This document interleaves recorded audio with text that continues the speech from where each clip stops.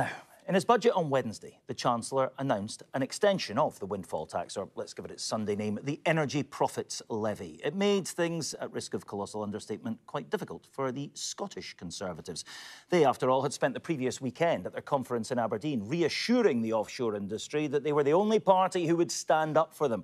Their leader, Douglas Ross, told us proudly that he had implored the Chancellor not to do the very thing that he did. And the Tories in Holyrood had tabled a motion for debate immediately after the budget, specifically laying out the damage a windfall tax extension would do. So how on earth could this have happened? And how much of a gift is it to the Tories' opponents here in what is, after all, an election year?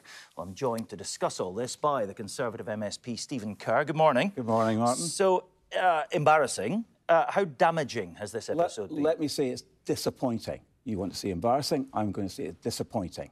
That what we had wanted didn't happen. But look, the budget as a whole needs to be seen in its context, and also the position of the Scottish Conservatives needs to be seen in context. We are the party that will stand up, and does stand up, for the oil and gas sector. That's obvious now.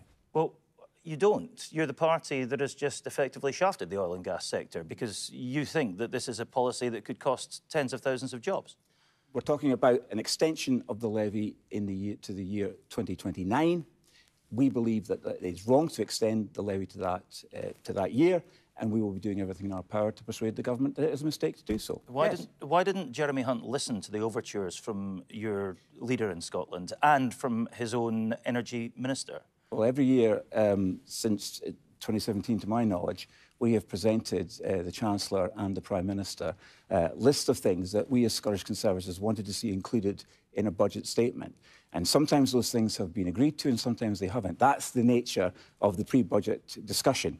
But yeah, I mean, look, I'm not running away from the fact we're disappointed. But look, we are still the party that is unequivocally standing up for the oil and gas sector. Look at our position in comparison with the SNP. How can the SNP stand up and say that they are the defenders of oil and gas in the North East? That's laughable. The Labour Party's position on oil and gas is even worse in the sense that they would not only increase the levy and extend it, but they would also take away the investment allowances. No, we are the party that stands up for oil and gas, and we'll continue to lobby our government in order to see that that extra year, 28, 29, is not there. The Chancellor appeared on the Today programme the morning after he delivered his budget. He was asked on that programme, who are the losers from your budget? Yeah. And he said, non-DOMs and the Scottish oil and gas industry. Yeah. You're not standing up for them. He said, I am making sure, I have taken measures to make sure you lose from my budget. The words he chose. Those were the words he used. I understand that. I don't happen to think those are very wisely chosen words from the Chancellor, frankly. To describe the oil and gas sector as the Scottish oil and gas sector seems to me to be a bit careless on the part of the Chancellor. That's my personal view. But look, as far as the Conservatives go, the Conservative Party is the party that the oil and gas sector knows is on their side. You just got to look at the other parties. You're looking at me. I am, because I'm just remembering the fact that the Chancellor, the Conservative Chancellor, has told them that they are losers. By the extension, you're not on their side. By the extension of the levy by 1 year, 2028 to 2029. It's going to cost them £1.5 billion. We are going to use all of our resources, all of our energies to persuade our party at Westminster, the Chancellor, that it's the wrong choice. Douglas Ross could not be clearer. He's going to use his formidable powers of persuasion in order to. But they're not formidable. He tried to persuade the Chancellor. He sat across the desk in Downing Street from the Chancellor on Monday night and got nothing out of it. Oh, no, they are formidable, Martin, because the Chancellor himself gave credit to Douglas Ross for the freeze on alcohol duty. So we have a record of being able to persuade the government. Freeze alcohol duty every year. That's not true. Well, that didn't happen last year. Sorry, that's not factually correct. OK. No, and when the Chancellor... In comparison to this... For bringing about the freeze and alcohol duty, then that is evidence of the fact that we are in there. Look, I'm proud of the fact that Scottish Conservatives are in there lobbying our colleagues at Westminster for policies that we believe are in the best interests of the North East of Scotland, of the UK as a whole. Let's game out the calculation the Chancellor was making. He was desperate, we were reading in the papers, to get 2% off national insurance. And he was working out how to do it. Where can I get that money from? I don't quite have the money yet. 1% doesn't look good enough. I've got to give people something a little bit more. I need the money to do 2%. And he's thought, oil and gas, that'll do.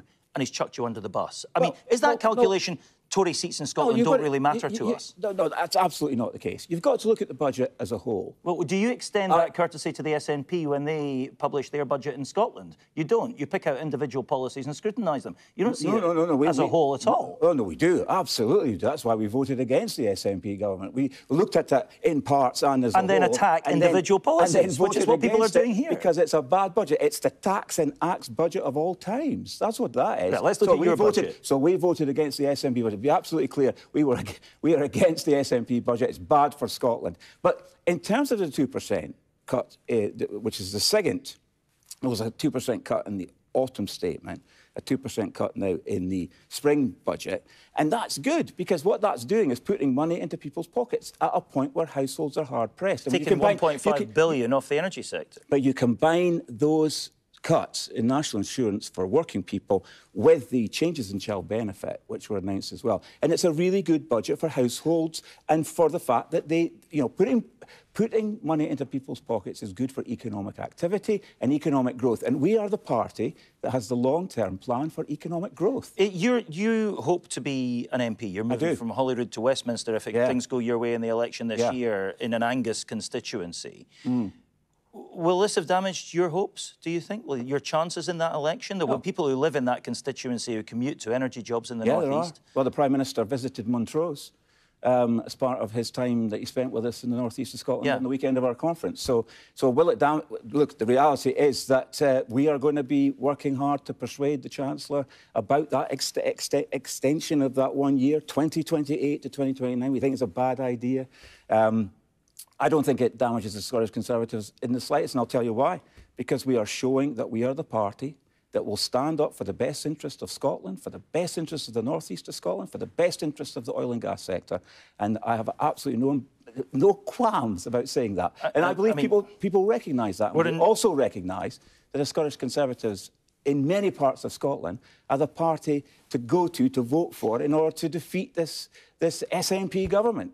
It seems almost inevitable when there's a Conservative politician on this programme that I have to ask them about the Murdo Fraser idea from several years ago. Shouldn't you just break off and become a separate party? Whether it's because of Liz Truss or Boris Johnson or Lee Anderson or Suella Braverman or Kemi Badenoch. There's always some reason they're causing you problems. It's a very interesting list you've just created of people, but the people who don't help you here. There is no need for us to do that. What the evidence of the last week shows is that the Scottish Conservatives under Douglas Ross will stand up and fight Scotland's corner. And lose. Not all the time. Sometimes we win. Sometimes we win. Don't be so negative. The reality is that there are many occasions where the Conservative Party in Scotland is the leading voice defending Scotland's interests. And that will continue. And that's why we need strong voices at Westminster. So no chance that Murdo Fraser's idea is going to be revisited, that actually you split off and campaign on a different platform. Put a centre-right party in Scotland without the Conservative, slightly more toxic, if you want to use that word, Conservative branding on it. I'm talking about some of Lee Anderson's opinions, for example. I don't accept that the Conservative brand is toxic at all. And I don't think there's any need. Look, we already have proven time and time again that we are, as a discrete political active organisation, stand up for Scotland's interests. And that's what we'll continue to do. That's what I did when I was an MP. That's what I want to do when I go back to Westminster. That's what we're doing, by the way, in Holyrood. We're standing up for Scotland's best interests. Can Andrew Bowie, the Energy Minister, survive this? Of course he can. How? What does he do when this comes to a vote? Well, first of all, let me say this about Andrew. Andrew's a first-class minister. I mean, he's not called Atomic Bowie. Perhaps not for long. How does he survive a vote? He's not called Atomic Bowie for nothing. Well, what does he do when this comes to a vote? Job. Well, I tell you, you don't have to leave the government to represent the best interests of your constituents. No, but Andrew will be doing that. He says he disapproves of this policy. He can't possibly vote for it, can he? And if he doesn't vote for it, he gets sacked. And Martin, we're a ways away from the moment where there will be a vote. And in the meantime, the conversations, the persuasion will go on. So you think this might change?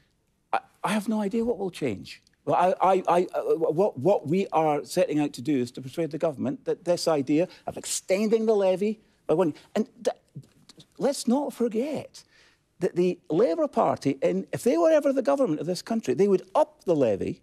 They'd have it for the entirety of the Parliament, There's no debate about that. And they take away all the investment allowances. That would be devastating. The industry itself has said tens of thousands of jobs will go under a Labour government with that prospectus. And that's why we are so energised at standing up for Scotland's interests. How many jobs will go as a consequence of this extension?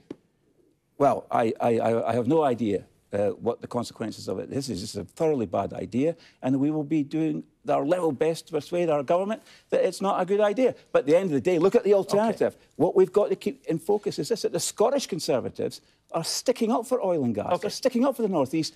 And the Labour Party and the SNP, well, it's laughable for them to claim that they're standing up for oil and gas, because they're clearly not. Let's move this on a little bit. You were quite proudly telling me before we came on air that you've got a big voice in Scottish politics. Let me take that a stage further. Let me suggest you're a bit of a... No, I said loud. A loud voice. A loud voice. Okay, a loud voice. A big voice.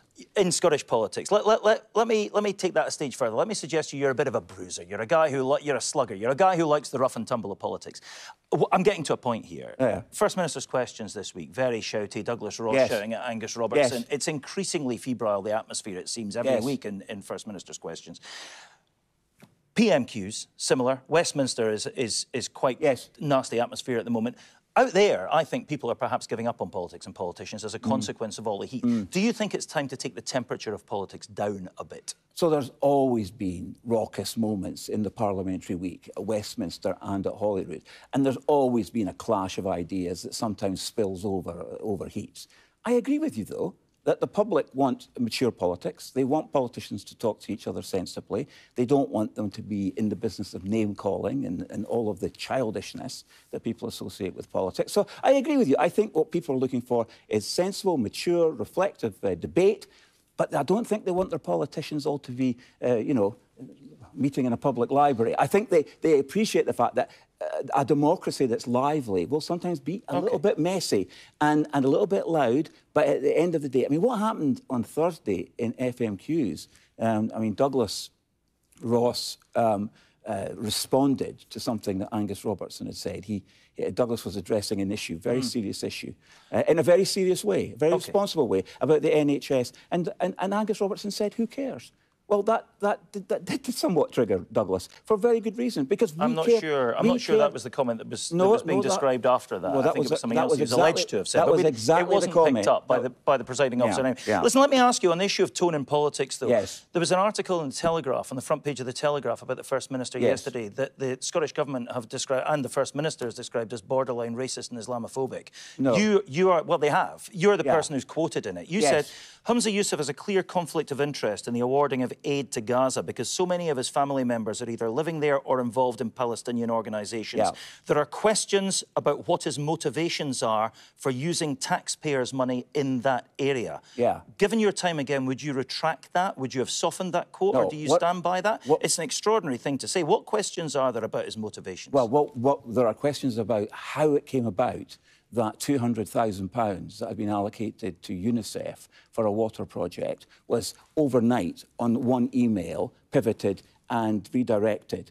As governments around the world did, because UNRWA, the organisation they gave money to, was getting it in fast and in an inflexible way. Now, fair enough. So all I'm asking is, and it's not an unreasonable thing to ask, and I don't think we as a party or people in general have an unreasonable ask here, and that is, what exactly happened and why was that decision made? That is all that we're asking. Would you ask that of Rishi Sunak? Or is the fact that the First Minister is a Muslim? It is the role and responsibility of a Member of Parliament, whether at Westminster or Holyrood, to scrutinise the operation of government and to hold the government to account. There is nothing unusual in asking questions about how decisions were made and why they were made. And the reaction of the First Minister, I felt, was an overreaction. Now, listen, I happen to agree with him on some of the things he said about the nature of our politics and the identity politics and all of that stuff that he mentions in his social media posts. But that's not the point. That is not the point that I'm trying to make. There are questions about his motivations. The whole reason Do you regret those words? The whole reason we have a ministerial code that protects ministers on issues of conflicts of interest is exactly the issue that I'm raising. There are questions about his motivations. Do you regret those words? I do not regret doing my job as a parliamentarian in scrutinising the work of the Scottish Government, including the work of the First Minister. That is why we have parliamentarians, and that is my job, and I will continue doing it. Do you regret the words you chose? I will not be apologising for doing my job. Do you regret the words you chose? Could you have worded it more carefully? I don't regret the words I used. No, I don't. OK. And I don't see why, because I think, look, no one who watched the trauma that the First Minister went through during those days and weeks when his family were stuck, locked in Gaza. I mean, of course there was an issue of personal interest. Of course there was.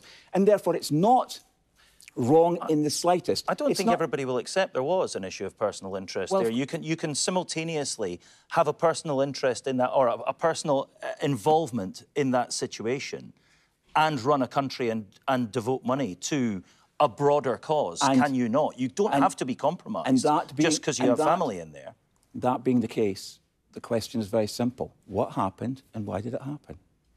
All right, we will leave it there and move on, but thank you very much indeed for your time and your candour. Stephen Kerr, thank you very much indeed. Thank you.